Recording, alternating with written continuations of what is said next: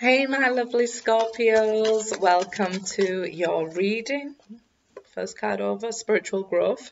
I will leave information about what decks of cards I'm using in the description box, along with how to contact me for personal readings. Okay, guys? So, without further ado, let's begin. True gem jumped out as well.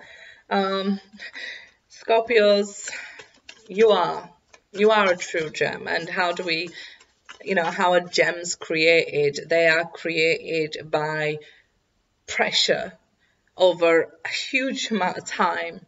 So if you've been experiencing this pressure over a huge amount of time, believe me, you're a gem. You are turning into something beautiful, this diamond. People may just see you as a rock, but I see you as something special here. You've experienced this time and time again, and you've grown spiritually over and over again, and you've experienced these death and rebirths over again, and these towers, endless towers as a Scorpio. And I know because you guys know I'm a Scorpio. So yeah, everything with reason, right? You have been put under this pressure because you was turning into something special, right? You was turning into something special here.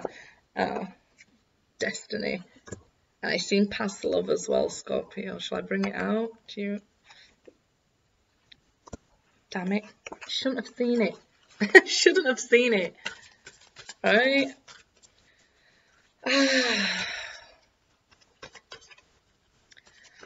There's destined events that put you under all this pressure to turn you into, this diamond. When somebody's walking around picking up pebbles, they put down a diamond here. Past love. None of us Scorpios should have a past love, because we are, we should have really been understood for the true gem we are. Crosswatchers, I'm joking. I know you guys have dealt with probably the worst kind of Scorpio, and believe you me, I know when a Scorpio is bad, they're bad too, right? I think on the FBI's most wanted list, it's water signs at the top. Cancer, Scorpio. They are emotionally abusive, and they get under your skin, and they know how to poison you and things. I know that Scorpios are the best and the worst, depends where they're at in their spiritual growth, right? If you're a Scorpio and you're focused on your spiritual growth, you'll also know that side of yourself. You'll know that dark side of yourself. But also it's time to see this beauty within yourself, right? And not from ego. I'm sick of hearing people say Scorpios are full of ego and things like that. No, actually, if they know that they're a good person or something like that, each to their own. Ego is evolved so that we can survive, right? In every person. And it's not that. We also need a healthy amount of self-esteem. Every person, again. So yeah, let's get off that. But yeah, you've been under this pressure for this amount of time, probably your whole life, to mold you into something beautiful. And I feel like this past love, it really set you off on a whole new direction spiritually. Like I said, you've probably been under pressure from very young age, being molded into who you're meant to be, because you're here for a very big reason, Scorpio.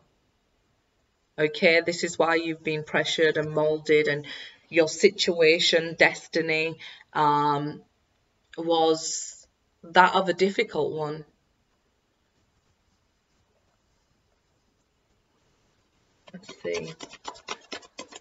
Let's see what destiny is bringing then, right, Scorpio? Let's get the tarot card started. And like I said, I'll leave information about what decks of cards I'm using in the description box. Queen of Cups. You learnt to be more softer. Surprising. Where usually I'm usually a very strong masculine woman. So I'm surprised that you're tuning into, with your spiritual growth, this feminine side of you. And it's wonderful. You're not giving up on love. You may say it sometimes when you're not spiritually grown, but you're not giving up on love here. You have so much love to give. Ace of Pentacles. You're just waiting for the right love offer this time. Which could be from a past person here, past love. This could be who's making you this offer. Everybody has their free will. You don't have to accept it. You don't have to tell me you don't want somebody from your past. I'm saying it's quite a possibility that the next offer that's coming towards you may even be another Scorpio you're dealing with. Is going to make you this love offer. Destiny's giving him a slap here. Destiny's giving that past love a slap with those hands there. Maybe a Scorpio needing a slap. I'm not surprised. Like I said, I know the bad ones. So yeah, death and rebirth again. It's a change for the better this time, Scorpio. It's a change for the better. You're going to see it, that Ace of Pentacles, those big things coming your way because of this spiritual growth. The Hermit. You may have become a spiritual mentor because of this spiritual growth, right? You may have kept to yourself this time. Maybe in the past, when you went through things, you may have even lashed out. You may have parted. There's different things, isn't there? Because we're all different people, so we'll deal with it differently. But I feel here, this time, you didn't search for answers or love outside of yourself. That's what changed. That's what triggered this rebirth. You went within. You turned into a Virgo and turned into a Hermit and did the work. You really did the work this time, Scorpio. I feel it. It's made my stomach like you really did the work. 7 of Pentacles. And that's because you waited on something. So I feel like you kind of did the work here with this Ace of Pentacles and 7 of Pentacles. You waited and waited for something that didn't come. So it started your spiritual work because that wasn't growing. The usual way you do things wasn't working out for you. So this is why you started changing. This is why you started working and started growing. Queen of Wands. So could be that you were dealing with a fire sign. I just said to Leos, I can't believe Scorpio didn't come into your reading. And the last card was the Queen of Cups. But we have a fire sign here. So it could be a Sagittarius, Aries, or a Leo coming towards you. But we have all the signs. It could be another water sign, another Scorpio, another Virgo here with Earth. Don't just put it down to the signs that come out in the video. But I try to say it when I remember so that people who ask can still get what they desire too. Sorry, I've changed my location. I'm chilling out on my sofa here. Okay, 2 of Wands. Decision is yours. You're going to get 2 offers here. Probably, I'm pretty sure that Earth might be your past that you was waiting for. Fire sign might be a booty call, and your new love maybe is another water sign here. But it's up to you to decide.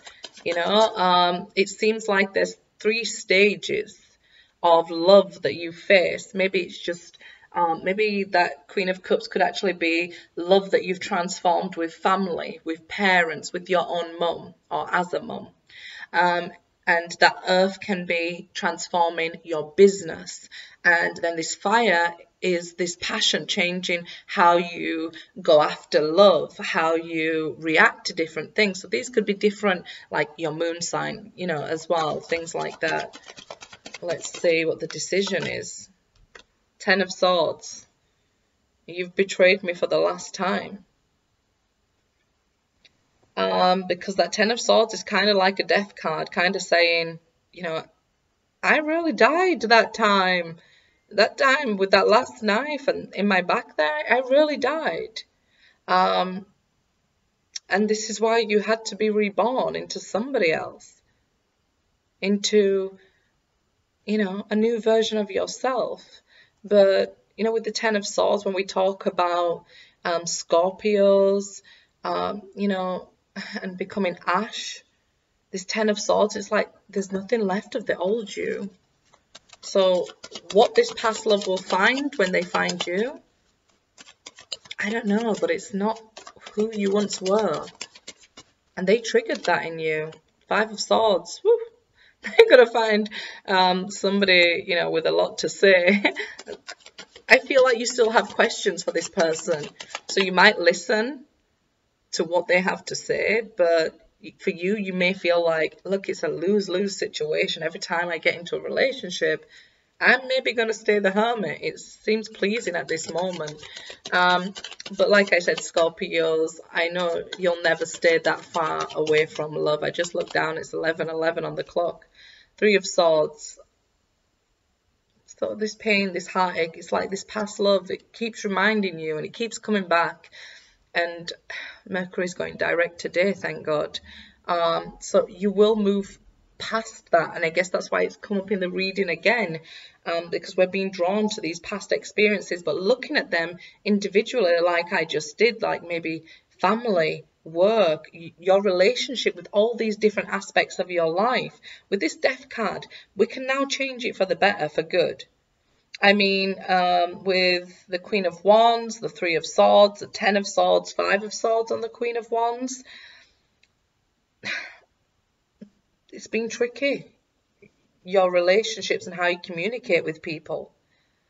I feel like you're always misunderstood and the one left hurt, right? It's like people choosing to misunderstand you on purpose. It could have even felt like that. I think what you learned here was to understand when somebody's at put 5 swords in your back, don't stay to let them put another 5, right? Or even another 3. You don't want to get to 8 of swords either. So I feel like you've learned accountability and understanding that, okay, I did get hurt, but maybe I let that person hurt me. Because I think one of my videos for Scorpio was, nobody can lie to you. So if somebody lies to you, you kind of let them, because your intuition kicks straight in and calls BS on these guys, you know? Hierophant. So there you are. You've learned that last lesson. Because it's something that you learn about yourself because of this past love. Now, when they come forward, I mean, if you're still heartbroken, because the Three of Swords came out pretty late in the reading, so I would say that you're just experiencing a third-party situation and you're just about to learn this lesson that others have learned. You're going to wait for this past love. You're going to deal with this heartache and this betrayal. And in communication, you may be misunderstood. You may have been waiting for them to return and you've received a sign here, but didn't translate the sign properly. And this is when I tell everybody, when they get the Hermit, you need this spiritual guidance, especially if you are just going through this heartache and you're waiting for something to manifest, but not sure how to. Spiritual guidance here will help you get to a better place a lot quicker, Scorpios, right? But you have this amazing spiritual growth and this amazing ability to transform and adapt to situations. So don't ever feel like it's too late to stop and start again with a new career, with a new situation. Because I do see, you know, when we go into hermit mode, we have to end up cutting a lot of people off. 9 of Swords. You could be feeling anxiety at this time, having sleepless nights, especially if you're just going through this. But yeah, 5 of Swords is that Mercury retrograde. The Star and Destiny here. You're meant for big things. Trust the process, Scorpio. You'll come out the other side. Good luck, guys.